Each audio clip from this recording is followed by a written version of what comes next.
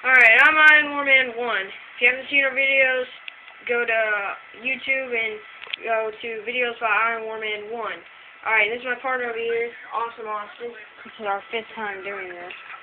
Alright, well, it's taken a while. And we're going to show you how to get out of the steel cage on SmackDown vs. Raw 2006 on the PS2.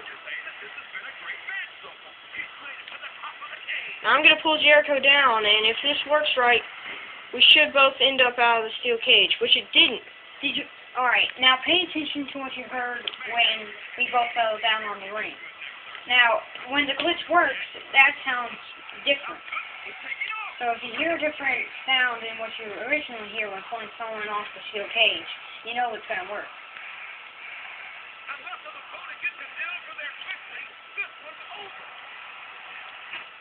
And did you hear that? The second time is usually the charm. So now we're both out of the steel cage. Out here you can do whatever you want. You can either go back in the steel cage or just beat each other up outside and quit the match when you're done. You can even go all the way up to the entrance ramp.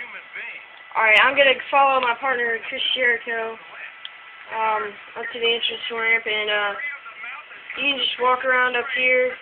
Now, if you want to finish the match, you can both run back into the ring and do it like that. We're going to show you. Alright, Chris Jericho just slid right through the steel cage wall. I'm going to do the same thing. Alright, I slid through. Now, even though you did the glitch, you still get back in and win the match, for example.